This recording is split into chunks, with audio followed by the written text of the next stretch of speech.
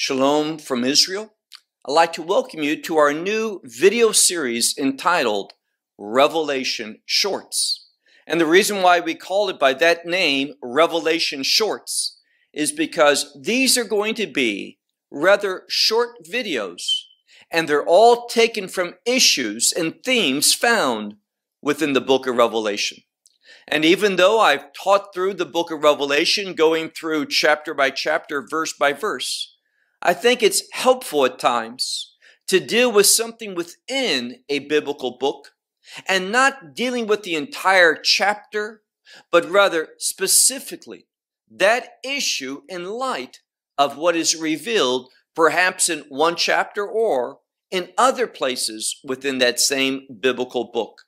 And when we get into many of the themes taught within the book of Revelation, we're going to see that sometimes these things are spoken of several different places within the book of Revelation.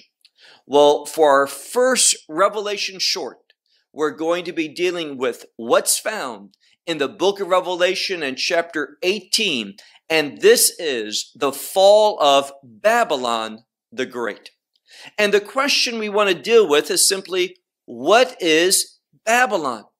Is Babylon the Babylon of the Old Testament, that same place in modern day Iraq? Is this what we're talking about?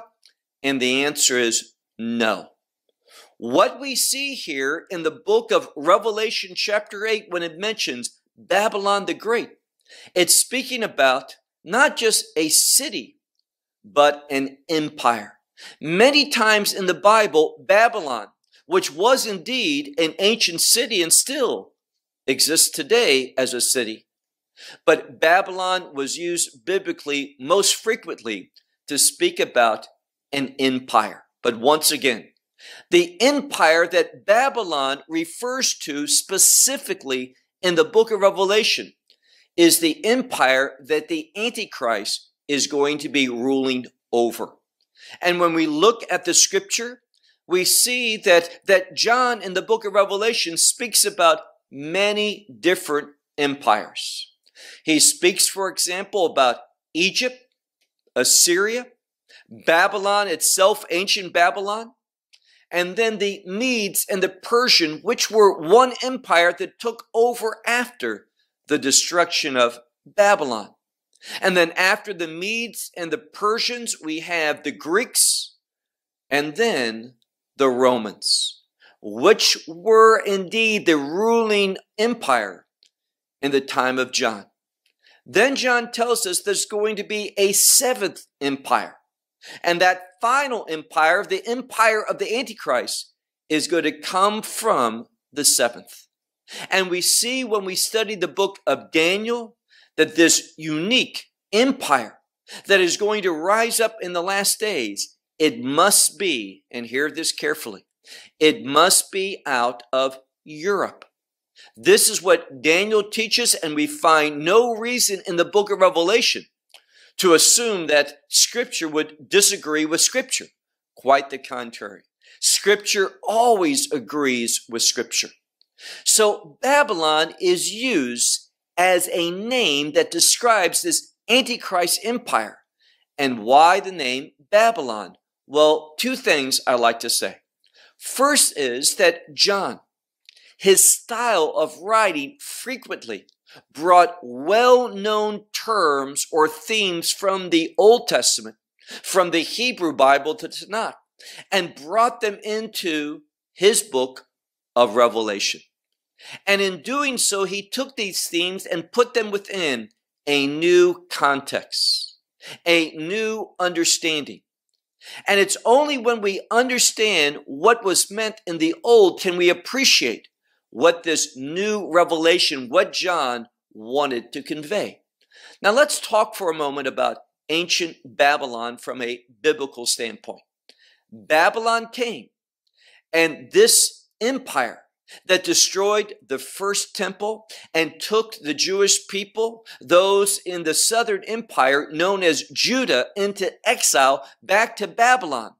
This was disastrous. Babylon is remembered today by the Jewish community, and it's nothing just today, but for centuries. Since the Babylonian captivity took place, it was thought of as a time of shame, a time of suffering, a time of confusion. In fact, the Hebrew word Babylon, where we get that English word Babylon from, Babel, has to do with confusion. We see that going back to the book of Genesis and the Tower of Babylon, where God confused the languages.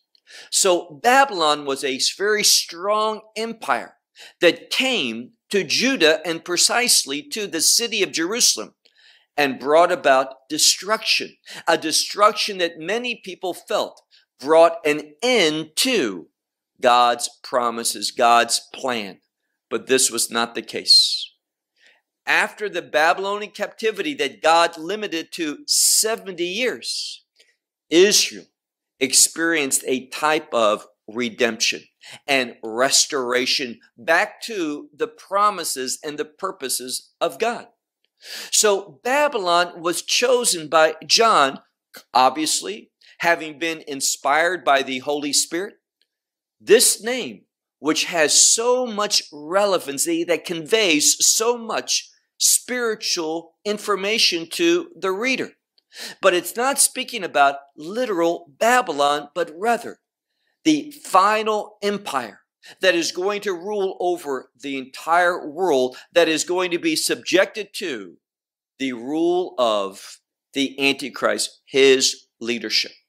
Now, when we look specifically at chapter 18, what do we find? We find that Babylon is going to be destroyed specifically by the judgment of God. But this Babylon, it was a dwelling place of that which was unclean, for every foul spirit, for demonic influence. So the Babylon here speaks of something that is in conflict with the holiness of God, the call of God, the purposes of God. And when we look, we see that the kings of the earth, the merchants of the world, they committed fornication with her. Now, this is very important because prophetically, fornication in the prophets and also in the book of Revelation does not speak about literal fornication, but let me state with all assurity that there's going to be much adultery and fornication, literally from a sexual standpoint, that characterizes this last empire. We see that prevalent in the world today. So I'm not saying that that's not going to be there, but when it speaks about fornication and Babylon, this empire, the kings of the earth committed fornication, what it speaks of, as so often is the case with fornication and adultery in the prophets and in the Bible in general, we're speaking about idolatry. Initially, Babylon is going to be an empire of idolatry, where one, and it states specifically that Babylon, that this empire glorified itself. That's what it was about. Not glorifying God, but glorifying oneself.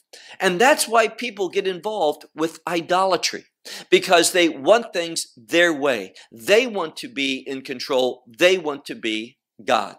And this certainly characterizes the Antichrist spirit, because he is going to be a type of Satan incarnate, the Antichrist. In a later Revelation short teaching, we're going to deal with the Antichrist. But for our purposes right now, Babylon, it is an empire that the Antichrist is going to rule over, that is going to be founded in idolatrous practices, in self-glorification, that is going to be a habitation for demonic influence, every unclean spirit, every foul spirit, that which is in opposition to the things of God. And then something else we see about Babylon, it's interesting, because she calls herself, this empire, calls herself a queen, and she says, I will not be a widow. Now, how do we understand this? Well, widow is synonymous with one who experiences death. She says, I'm not going to experience death. She does not believe that she is going to experience, and death here is synonymous with sin or the consequence of sin, which is God's judgment. She says, I'm a queen, I am no widow, for death is not going to visit me. She says literally, I won't experience sorrow. It's all about self-glorification and self-joy, being happy with yourself for what you become, not a joy of the Lord, not a gladness that comes from worshiping God. So Babylon, it speaks about an empire that is going to rise up in the last days, that the Antichrist will lead, that he will rule over, and that this empire is going to dominate the world and be about defeating the people of God, the purposes of God. And instead of emphasizing redemption, it is going to emphasize that which brings about exile. And what is that? Exile is judgment and a distancing of the promises of God. This empire doesn't want anything connected to the presentation of that which is holy or godly or righteous, or anything connected to the purposes of God, the plans of God, the will of God. Well, we talked about how the kings of the earth, the merchants of the world, are going to commit fornication, meaning this. They are going to join in gladly with this empire this way. Why? Because they too want self-glory.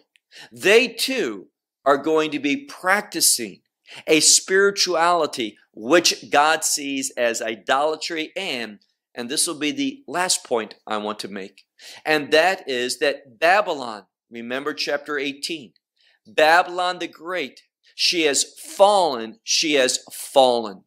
Twice it's mentioned. Why? Because Babylon is going to experience the judgment of God. So Babylon, in conclusion, it relates to this final empire, the empire of the Antichrist, that is going to be initially an idolatrous one. And then we're going to see something. In the same way that Nebuchadnezzar, he wanted no one worshiped other than himself. We see this in the book of Daniel. In that same way, the Antichrist is going to say that he's God, that only one can worship him, that all other expressions of worship and such will be banned. And if anyone does not worship the Antichrist, then they are going to be punished. But in the end, what is going to happen? We see that God is going to judge Babylon. Now, by the way, Babylon, in the same way that Satan is a liar, that all of his works are counterfeit, his promises are promises of deceit. What is Babylon going to do? Well, notice there's a connection with Babylon and the harlot. Harlot relating here to idolatry as well. A false presentation. Not literally the wife in regard to a covenantal relationship, but a harlotry. We see that which is in conflict with the covenant restrictions of a godly based marriage. So the harlot, what is she going to do?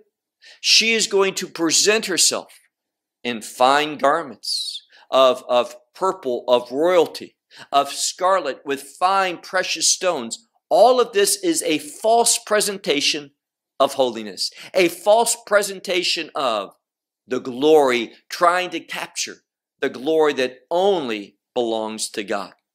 So in conclusion, Babylon is that final empire that the Antichrist is going to rule over. And in the same way that it wanted to bring judgment and an end to God's people, destroying the temple and the city of Jerusalem. But we know something. It was not ultimately successful. God brought an end to Babylon, and God brought restoration to the Jewish people and a type of redemption. And this is what God's going to do when he judges Babylon, when Babylon the Great falls and is fallen. God is going to, with this defeat of Babylon, restore the people, his old covenant people, back to him through a new covenant relationship. And this is going to bring about full restoration and the outcome of redemption, which is the establishment of the kingdom of God. And that's why Babylon falls. And we see what brought about the fall of Babylon. And that was the return of Messiah, the second coming, when he himself destroyed Babylon. And it's this victory of Messiah in chapter 19 that brings about what we see in chapters 20 and 21 and 22, which relates to the establishment of the kingdom of God. This principle that's so important that it's the judgment of God, his righteous judgment upon Babylon, that will bring about a change, the establishment, ultimately, of the New Jerusalem, his kingdom.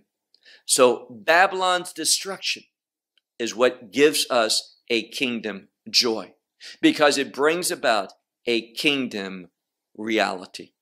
Well, I'll close with that until our next short video on an additional theme within the book of Revelation. Until that time, may God bless you, and shalom from Israel.